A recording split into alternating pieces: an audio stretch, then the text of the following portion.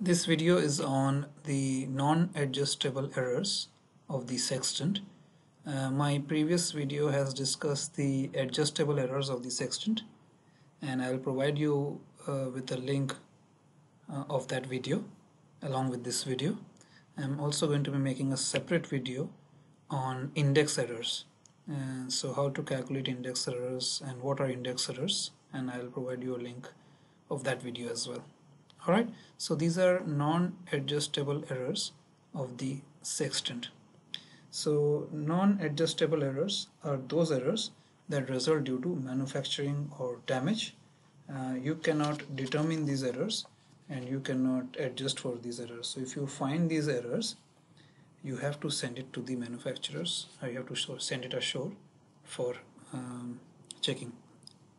Sometimes you may have to just include these errors and it may result in the index error, which you have to incorporate into every sextant altitude that you measure using these errors. Alright, so anyhow, the adjustable errors are those errors that you can determine and you can correct. I have made a video on that, and these errors are non-adjustable errors which result due to manufacturing and damage.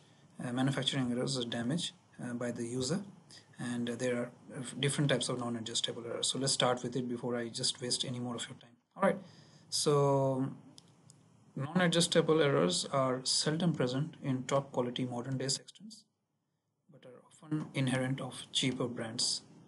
However, remember, you may have a very good quality sextant with you, but if you don't take care of it, these non-adjustable errors might start to creep in. So you must take care of the sextant. Although it might be a very expensive or very fancy sextant, doesn't mean that these errors will not occur. You have to take care of it. Alright, so let's start with these errors. So the first error is centering error, and the spelling is incorrect. I should have checked it. So it should be centering. So I apologize for it. So centering error is caused due to the pivot of the index bar of the sextant not being coincident with the center of the circle of which the arc is a part. Alright, so the index bar center, his pivot is not central to the arc, and this occurs only if it's poor manufacturing or too much wear and tear on the bush on which the index arm is moving. Alright, so it will lead into errors, radius errors throughout readings on the arc, and the errors may be positive or negative. The second type of error is called prismatic error. This is again a non-adjustable error. This occurs when the faces of the shade glasses and mirrors are not parallel. So if the face of the index mirror and its shades, or the face of the horizon mirror and glass and its shades are not parallel, then prismatic errors will occur. These errors result in light rays being reflected and refracted. So that means is that the image of the celestial body that you will see then through the telescope of the sextant will then be error. So it will trick you into thinking the altitude of the celestial body is different.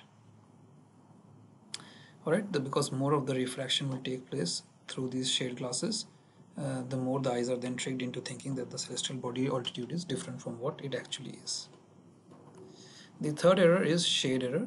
Shade error occurs when the shade glasses and the surfaces of the shade glasses are not parallel to each other, or they are bent. So what happens is, with the index mirror or the horizon mirror, you have shades given, and the reason shades are provided to you is because when you are obtaining a sextant altitude of the sun is so bright, you need to use some of these shades. It's better to use the lesser the number of shades, the better it is, because then it results in lesser refraction. But if these shade glasses are not parallel to each other, and that may be again due to damage, or it may be due to a manufacturing error, then shade error will occur, and again it will result in the light rays being deflected and refracted. So what this means in layman's language is, when you are observing a celestial body altitude through the telescope, because these shade glasses are not parallel to each other, the light which will get refracted into your eyes will then trick your eyes into thinking that the altitude of the body is something else than what it is. Alright, so you are able to see a body only when the light from the image of the body is refracted into your eyes. So if the shade glasses are not parallel to each other, this refraction will lead you into tricking you that the celestial body is altitude, or the altitude of the body, or the angle of the horizontal section angle or vertical section angle is something different. The last one is graduation error, and this graduation error occurs due to inaccurate graduation of the main scale on the arc or of the micrometer or vernier scale. So if the main arc, principal arc, or the micrometer or the vernier scale are not correctly calibrated and markings are incorrectly spaced or not properly marked, then graduation error may occur. This will result in errors may be noted on the vernier scale if the first and last markings are not 100% aligned with the micrometer drum markings. So if you see the vernier scale, and when you are obtaining altitude of the celestial body, or horizontal section angle or vertical section angles, you get degrees of the principal scale, and you get minutes of the micrometer scale, and then you get decimals of a minute or seconds of the vernier scale. So the markings of the vernier scale must coincide with some marking of the micrometer drum.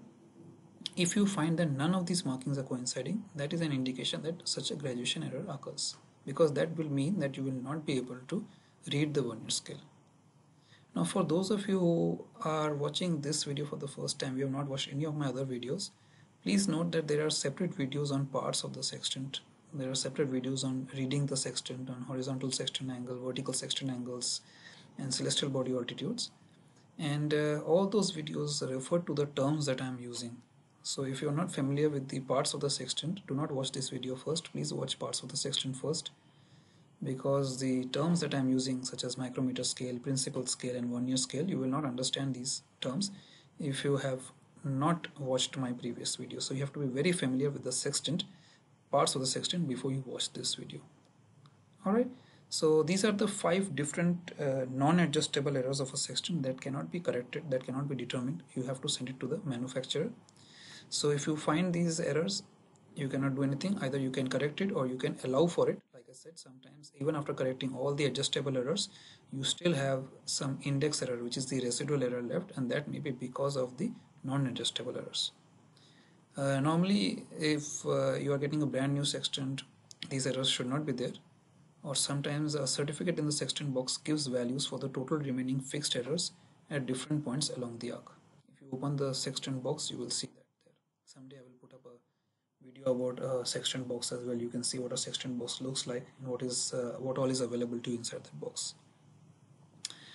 Anyhow, if the errors are still remaining after correction, after everything, after the manufacturer has given it a go, you must apply to the residual error, which is the index error found once the corrections have been made. So if you cannot correct for these errors, then you have to basically allow for it. So that basically means that if you obtain a sextant altitude, you have to apply the error, which may be on the arc, then it will be subtracted, and if it's off the arc, you add the error, and that will give you the corrected observed altitude obtained through the sextant.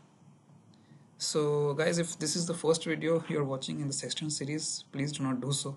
Watch my other videos, because here I have kind of assumed that you are familiar with these various terms that are associated with the sextant. I'll provide you with the links on all those videos with this video as well. Please watch those videos and then come back and watch this video. This video only focused on non-adjustable errors of the sextant. So hope this video helped, and I'll see you soon with my next